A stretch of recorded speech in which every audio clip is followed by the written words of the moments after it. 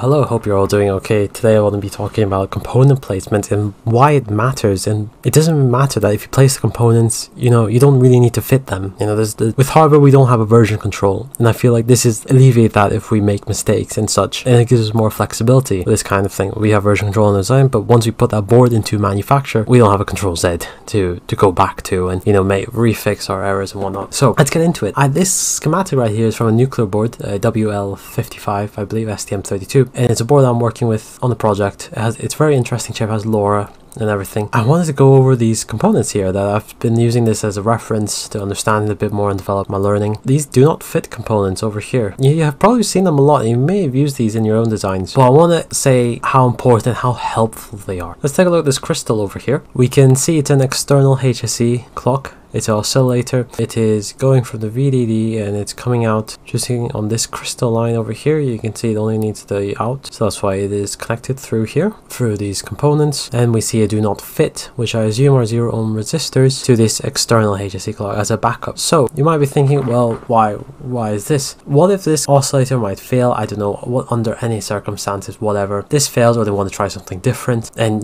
with this solder bridge, and if you do not know, I'll put a picture up on now to see what it looks like. As you can see, the tiny little interconnects on that image, and you can see that this is what keeps it connected. What you could actually do if you wanted to make a different, modify your board, if you could just slice through that and make a disconnect, and this allows for so much variation and modifiability. I don't even know if that's a word.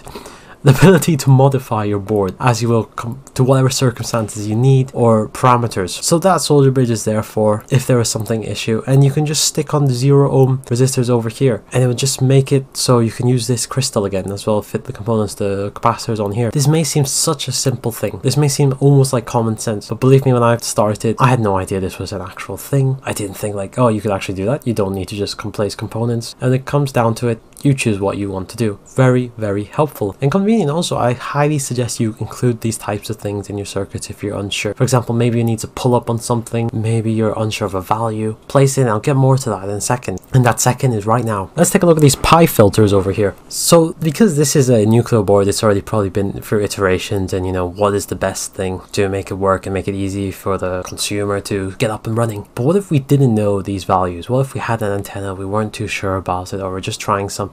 You can just place those components in there. I would just place a standard set of components, maybe 0603 package size, just chuck them in there. I'll be happy on my days. This allows you to retune it, or well, it's a pi matching filter, isn't it? It's that network, that impedance matching that we so love and desire to get it move across that 50 ohm viewing. What I would say, as again, leave them in there, and because if you take them out, you don't have that option anymore, and it's no good. It's not like it's going to incur extra cost anyway for doing a bit more extra pads and whatnot. And if it's there, have the line coming through anyway, so it doesn't really matter. And what you could do, well, you need a pi matching network anyway, so just leave the parts on there. And if you really didn't, you can put a 0 ohm link across it. Well, no, but I really wouldn't suggest it for RF type stuff, but I'm saying for other things, so maybe like battery, if you're if it's unrechargeable and whatnot. Back here to paint my good old friend. So what you could do, if as an example, you had a switch here and you didn't need it. It was for testing purposes. You had a battery over here, and you had a battery over here. You want to switch it on and off, but let's say it's gone into production. It's one of these like tag labels. You want to put active, and it's a one-time use battery type of thing. So you take off the switch and you put in a 0 ohm link right over here. And when you come to manufacture, you just say, okay, do not fit this, and fit R100. That's all you need to do. So you can see already how flexible of it. This is just a very basic example, but you could see, if you get thinking, oh, maybe I could just put this instead of this, or I can replace this value instead of this. And it's just that little bit of extra flexibility that we have when we're still unsure. We're still in the testing phase of our design, that we can see it can be extremely helpful in some cases. Here we are at a design, but it's just one little quick tip when you place these 0 ohm links. And I know this isn't the best example, but it's the gas sensor board I've had on me. And with these 0 ohms, I know that these are current limiting resistors, but if you had a 0 ohm link, I would highly suggest to place it near to the end of your driver. So for example, I would have placed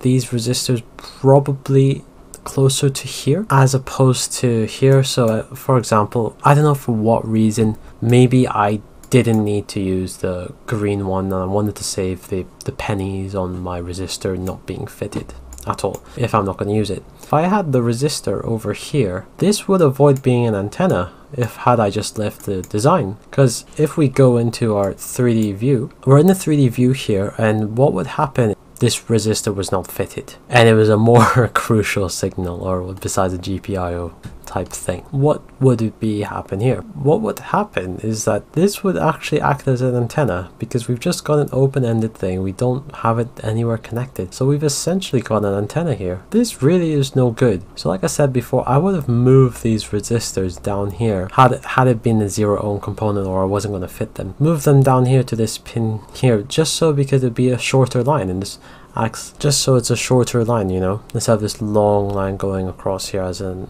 radiating as an antenna. It's just these small things to be aware of, and it could really help out in your design and make it more practical, I'd say, more professional looking at the end of the day. So that's all I wanted to talk about on this one. Just a brief summary, tie it all up together. Use these 0 ohm resistors or solder bridges if you would. It comes down to how flexible you want it to be. If you do not want to fiddle around with the soldering of the 0 ohm resistors and whatnot, if you just want to use these solder bridges, and you can always solder them back together if you would. It really depends on you and how you want things to be done. Use them as you would. If you're unsure about components, place them anyway. They don't get used, they don't get used, and you save yourself component. But if they get used, then good on you, you've already placed down the footprint there. 0 ohm resistor placement, place them as close to the driver pins as possible, so if you do not come to use them, they act less as an antenna for this line coming through in your PCB.